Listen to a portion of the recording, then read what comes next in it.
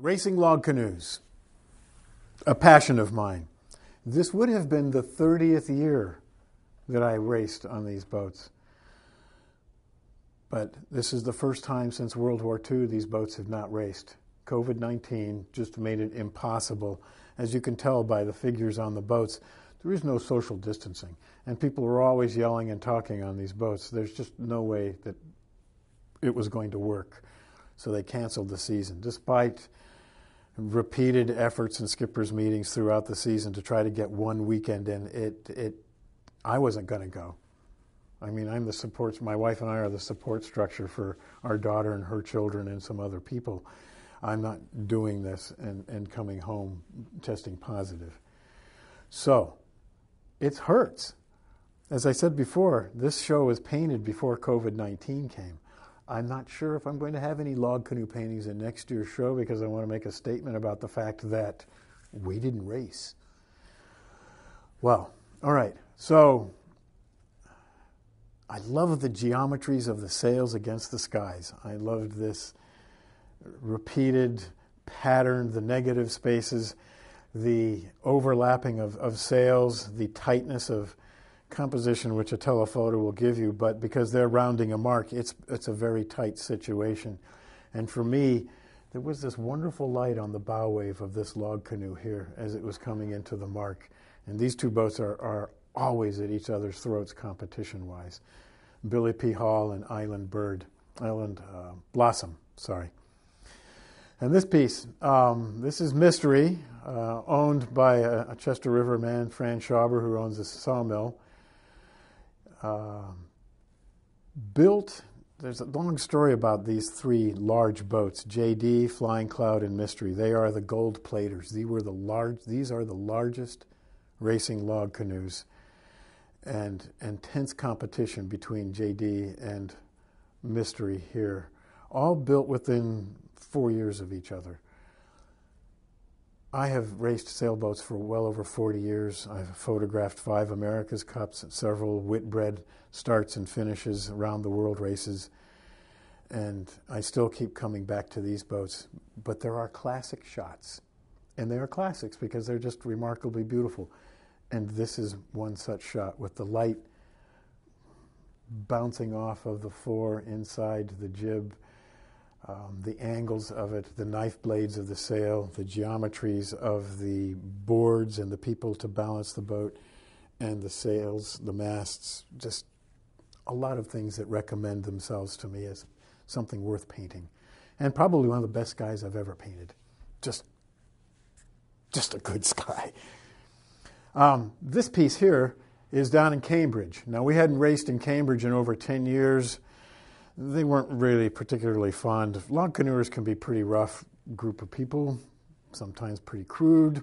You have ex-astronauts, professors, linguists, farmers, carpenters, artists, builders, all jammed together on these boats.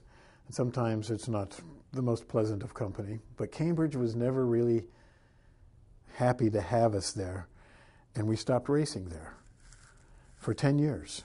And then we came back, and this was the first year back, and that I very rarely ever paint a bridge in the back of something unless I want to specifically locate it, and that is the Route 50 bridge over the river there at Cambridge.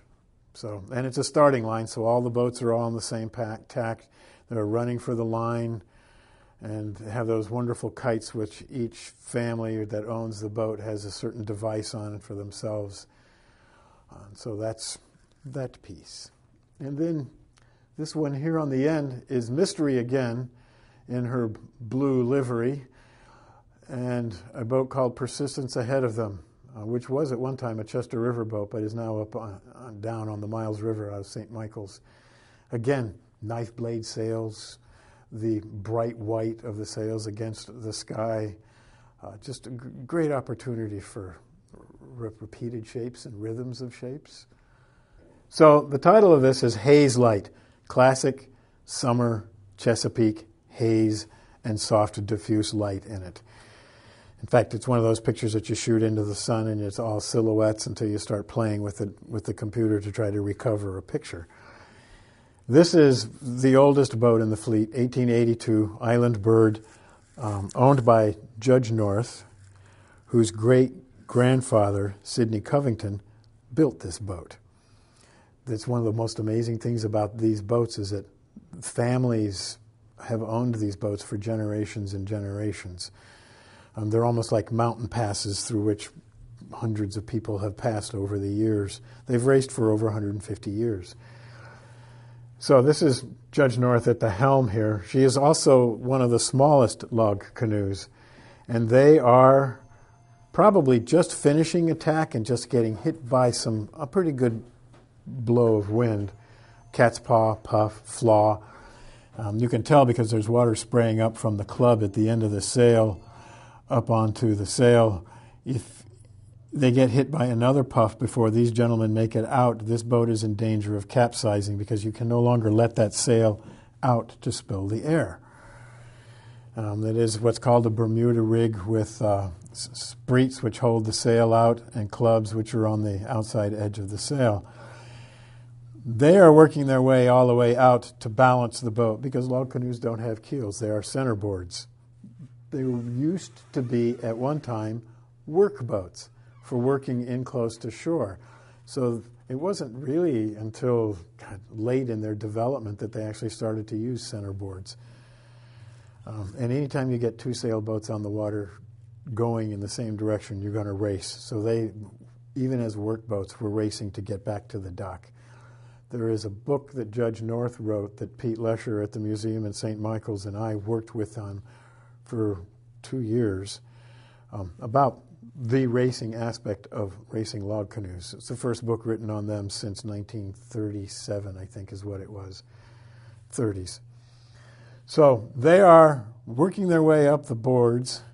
Every log canoe has springboards, and they will eventually, the boat will come back to where they're not dragging their clubs in the water and she's moving. And they can actually get up on a plane, which is ridiculous in these boats because at that time the skipper can take his hand off the tiller for a quick second or two because she's just flying perfectly balanced.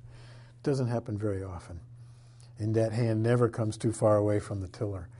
When it comes time to tack, the skipper will say, after sometimes some discussion, I don't believe in democracy on racing boats. The skipper says, we're going to tack. He makes the announcement. Everybody gets ready. They all get back out there. Everything gets up on the boards, all your feet and everything. And when he says the helm is over or helm's alee, hard alee, that boat will come up vertical. They will have slid all the way down to inside the boat while it's coming up, turned to face backwards, grabbed that board, pulled it out from underneath this side, shipped it over to that side, sticking that end back underneath the washboards and moving all the way out before the boat can capsize. And it's like a Chinese fire drill. I have the boat that I race on is one of the largest ones, and I work up forward so I can look back at this going on. And to shoot a photograph of it, trying to find rhyme and reason and how everybody's working, it's crazy. It doesn't work. Many years ago, there was a book written by a gentleman, his last name was Piercy, called Zen in the Art of Motorcycle Maintenance. A fascinating, sometimes slogging type of a book, but I remember a chapter about reading instructions. And the line that stuck in my head was, when assembling a Japanese bicycle, one must have great peace of mind, which was one of those odd little translations that between languages. But it's very true. When assembling a log canoe, one must have great peace of mind. And this is Island Bird here. This is JD, built in 1931, and Island Blossom is at the top there. All three of these boats were built by Judge North's relatives, a great uncle and a great grandfather. Yeah.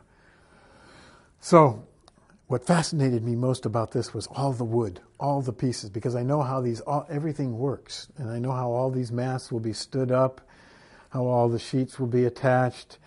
Over the years, the combings and things to keep water out of the boat, oars, all the different colored sheets for different functions. I had mentioned earlier that there are no keels on these boats. There are centerboards. It's a massive centerboard on JD. She's the largest log canoe. And then more masts. And I had seen this view for years and years, and I finally took a picture of it, and I finally got brave enough to paint it. There were 5 at Oxford. We race in Oxford twice a year with a weekend in between them, and 2 weekends a year. A weekend in between them where the boats go down to Cambridge and then they come back. And that's late August and early September, and we get storm skies there like no other venue. So this is one of those days on the Tread Avon with a storm sky that we're racing in. They won't call the races unless there's lightning and thunder. So it can get quite hairy at times. Boat in this painting is the Helen. She was built in the mid-30s, just down Chester River up Piney Neck, and owned by a good friend of mine, Danny Ashley, who has kept her in the most beautiful shape possible. And there's not really a straight line on her, perhaps, other than the door. It's all soft curves and angles. Even the transom is tucked a little bit.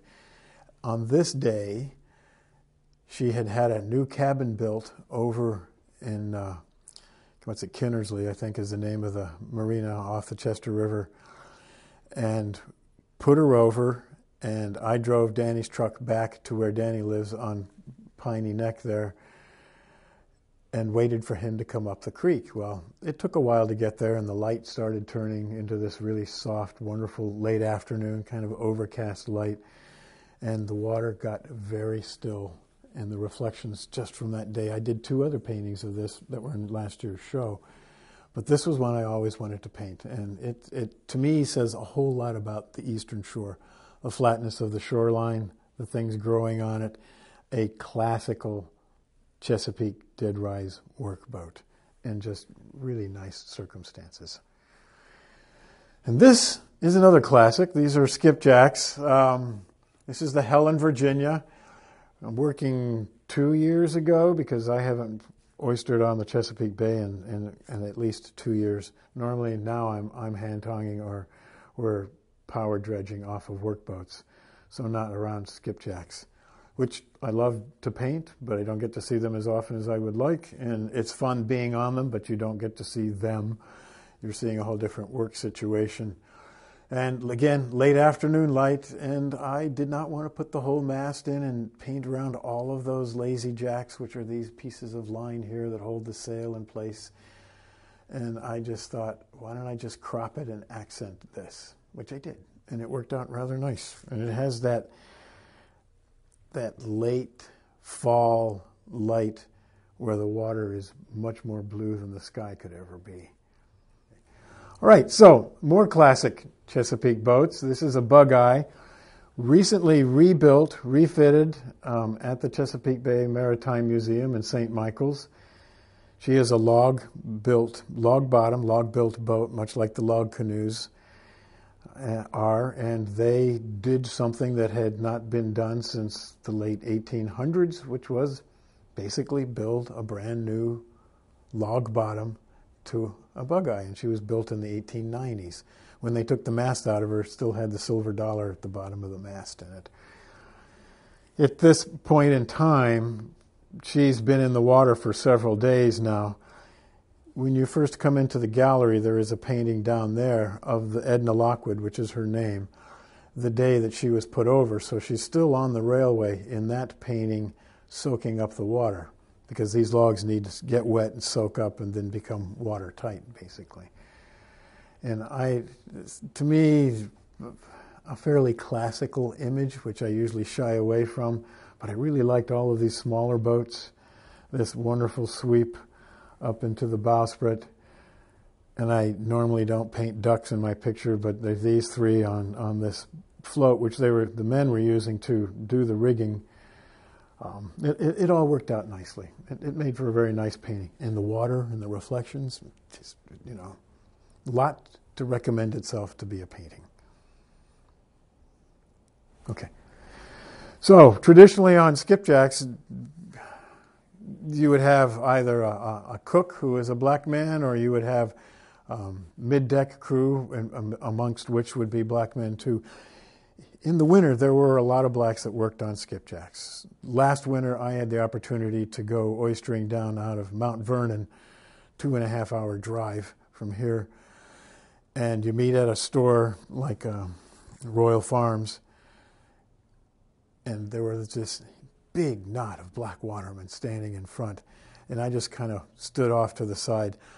They were telling stories on each other and joking and whatnot, but they were all the crews on 3 different skipjacks that were just waiting to scatter to their various docks and go oystering that day. And after having been down there 3 or 4 times, I no longer had to stand on the outside edge because they knew who I was oystering with. And they would tell stories on the guys I was oystering with, but they didn't know me long enough to tell any stories, fortunately. So this is the H.M. Krentz out of St. Michael's in the summer. Her owner, Ed Farley, does a lot of skipjack cruises. There was a phrase for this years ago. Dude jacking is what I call it down here, because up in Maine, they're dude schoonering up there, where you get on a schooner and you go for a 2 or 3 day trip. I call it dude jacking down here because it's a skipjack. And so he's the foredeck man and basically his general crew on the boat when he's not oystering. There's a boat builder on Tillman Island named Johnny Kinnaman, and in the last 50 years he's probably built over 300 boats. This was his last boat that he was going to keep. He's had many boats that he said was his last boat, and he has a very loyal following, always managed to buy it from him. His son tells a great story about the last boat, and a buyer came, and Johnny said, "No, you didn't hear me. This is my boat. I'm not selling it." And the gentleman went back to his car and came back with an envelope full of $100 bills, and Johnny sold the boat. So having been through that several times, and at his age now, because he's 86, he wanted to build a boat for himself. So that's this boat that's in the process right now. And he put a lot of neat little things in it that he's always wanted to put into his boats, which he's done. And I had, through the graces of a young lady, a writer at the Chesapeake Bay Maritime Museum, she told me about Johnny Kinnaman and a boat that they were building. I made the connection. I went down. This was my first day being around Johnny in the boat shop, and just kind of new to it, so I'm shooting lots of things that I hadn't really seen before, because I had never seen a dead rise workboat being built. And we walked around the front of it, and he leaned up against the door jamb, looking back into this building with his last boat in it, and the context and the poetry of it, I shot the pictures, and I knew it was going to be a painting when I shot it. Doesn't happen very often, but this was one such image. This is the finished boat, and this is Johnny Kinnaman standing in front of his boat, which he named the Bourbon Street Lady. Barely enough room on the transom to paint the name. And she's called that because when he mustered out of the Navy in the early 50s, it was at New Orleans where he mustered out, and he must have been quite a character to come home with enough memories to name his last boat the Bourbon Street Lady.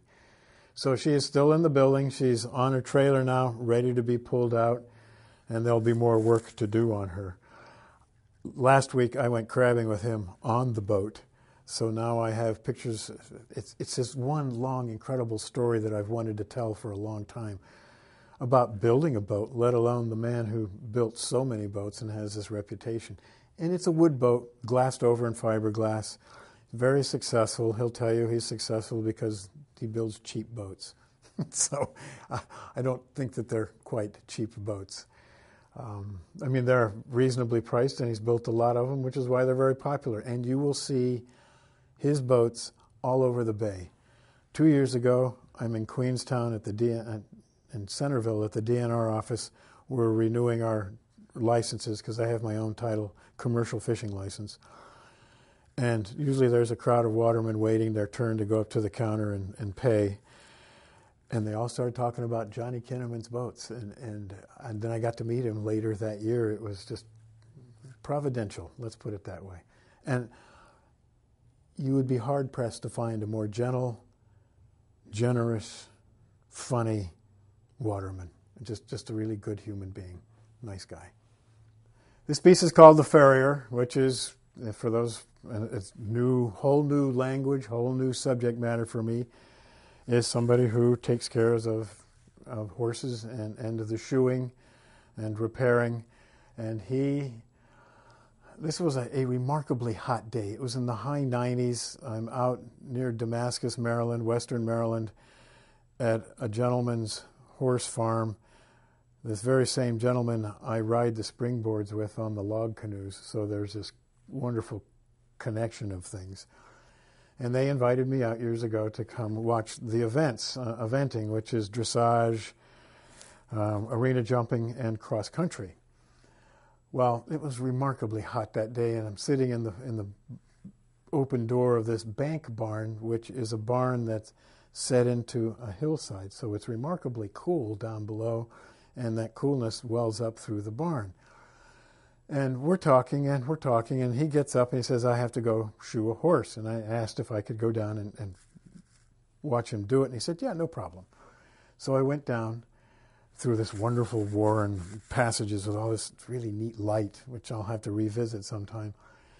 And I get down there, and he's already started to work on this horse with this remarkable light coming in from the open bay of the stalls. And I knew this was going to be a painting also. So I shot a whole bunch of pictures, and this one said it all for me. And not a whole lot of wide angle distortion because of where I'm shooting from and the angle, film plane, all of that. It said everything I wanted a picture like this to say. So I painted it. Every year I let my wife pick a painting out of the show.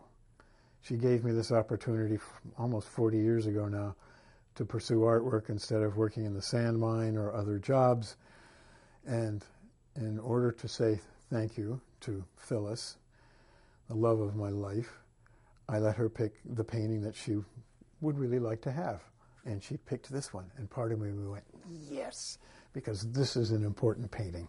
We're back at this farm. It's called Waredaca, Waredaca. You can look it up online. They host nationally sanctioned equestrian events. So these are high-powered Olympic-class riders that are competing, also with neophytes and beginners. But in this case, in this series of jumps, and this is called a trakener, it's a Russian word, I have no idea what it means, but it's a pretty serious jump given the size of the log that this rider is clearing, and it's over a trench. And I asked Bob, the owner, if I could get down in the trench and shoot pictures, and he said, yeah, but don't get underneath the horse where they're jumping. I said, that's not a picture I want, but I want to be this way. And he said, yeah, sure, but don't stand up when the horse is coming up because you'll spook the horse. So as the horse is approaching, pick your position and stand still and shoot from there.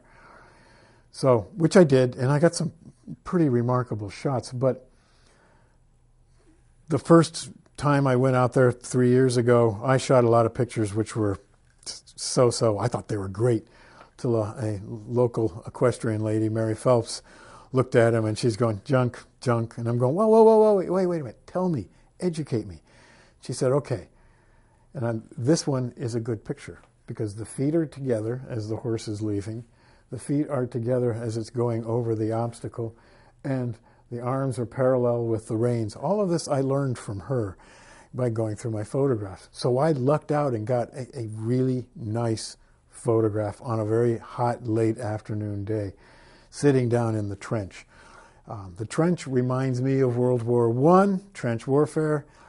This event was a carryover from military horsemanship. So there were a lot of cultural and odd ties that come together for me, as in most of my paintings. These two pieces were painted as a set, and they're titled Sforza left, Sforza right. Sforza was the family that were contemporaries of the Medicis. When the Medicis were in Florence, the Sforza were in Milan. And actually, I'm reading a biography of Leonardo da Vinci right now, and he went from Florence to Milan and was commissioned to do this gigantic bronze of this horse.